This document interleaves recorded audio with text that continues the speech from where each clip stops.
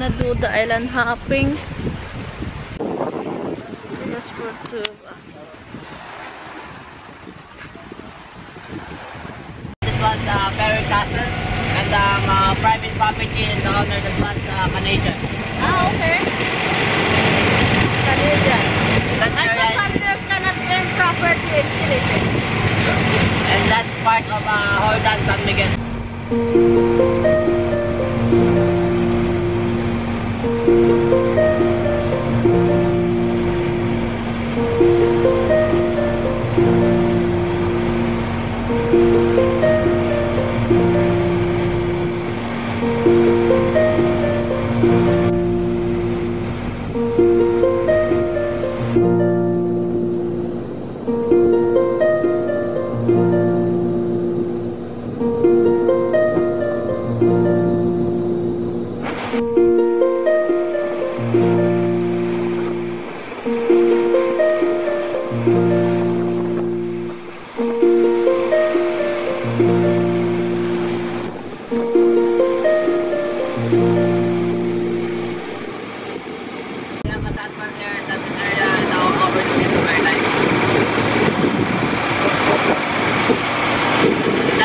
For rent, 5,000 per night for 15 to 20 persons.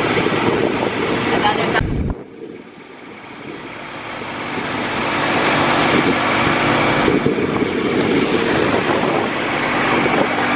So we're here now at Latago Beach. Yan punta sa likod.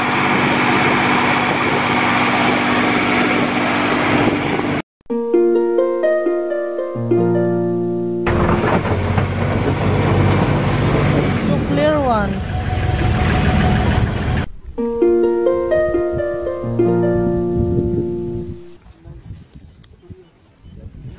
This is part of Latago Beach.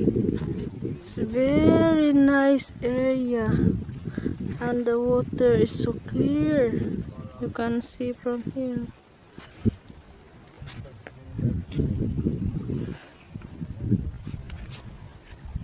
That's like sandbar.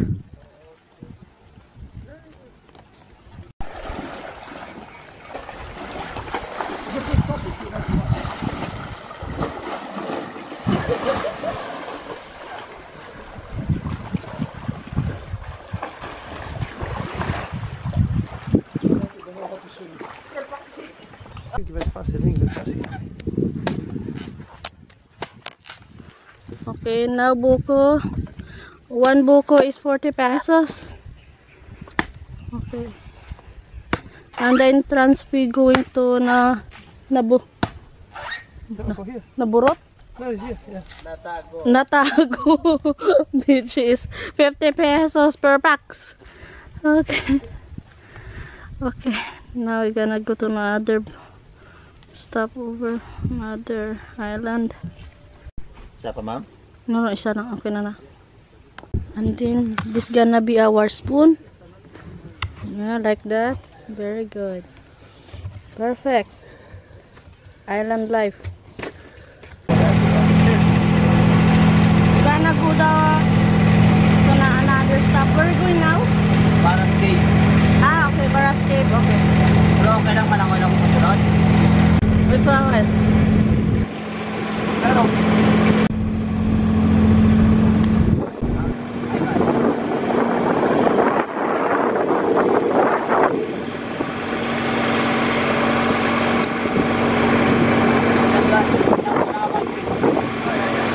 and this area is outside, this area is no water. And now it's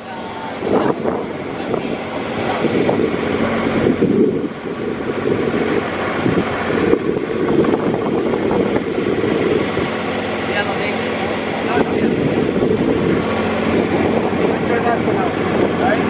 Maybe next year.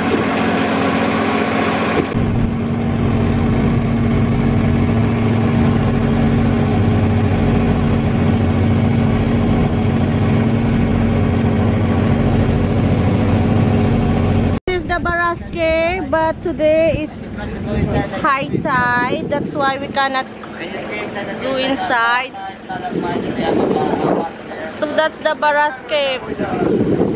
Yeah, it's bit here deep today.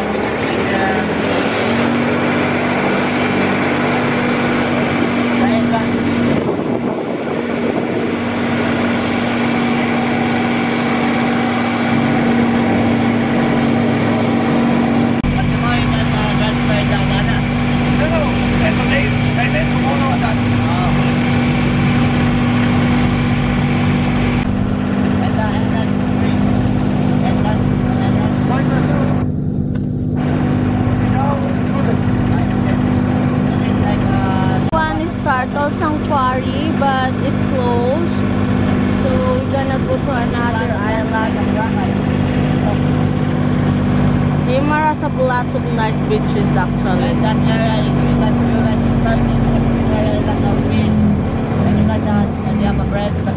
Okay, so now we're here at Ave Maria Island. From there, going here. Mula doon hanggang dito, Ave Maria. Yes. Looks like this is already.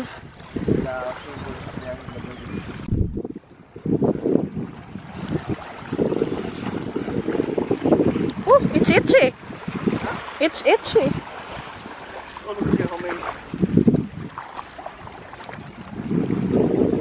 Now we go back to Ryan.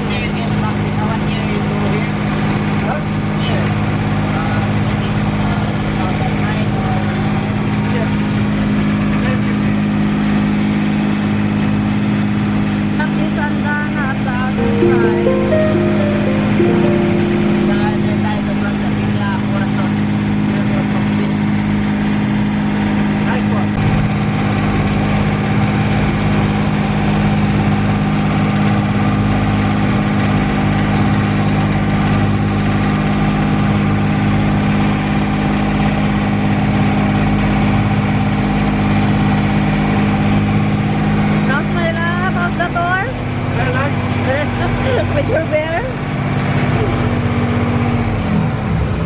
Okay, now we finish the touring. Time to go back to the hotel.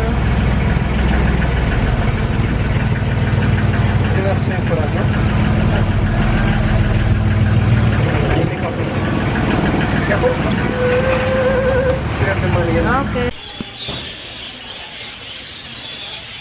Too much par daw. It's Maya, you sure? No, it's a black one. It's not Maya. It's a crow. No, it's not crow. It's It's a black one. Hombre, sí, no, sí que cojan dos.